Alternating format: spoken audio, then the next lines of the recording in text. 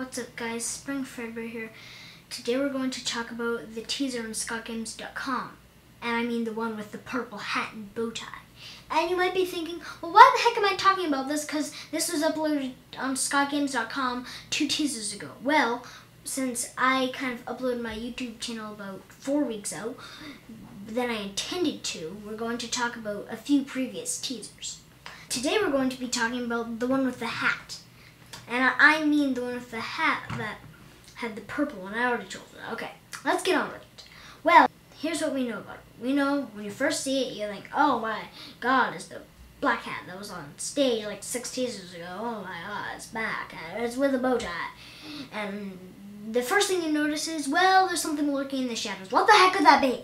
And then you take the time to brighten it up as usual, and you find property of fur.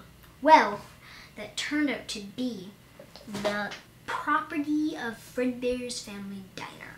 And we know that it belongs to Fredbear himself, which we see in the next teaser.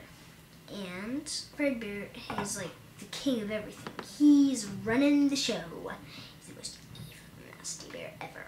So when it was released on IndieDB, it said something big is coming. And we know that something big is now. But we didn't at the time, so like, what the heck, it could be a teaser trailer. Everybody was suspecting it was a teaser trailer. And Scott was like, no, you're wrong. It's just something cool teaser. So that's pretty much everything for this video. Now, kick that like button and crush that subscribe button. Crush it big time.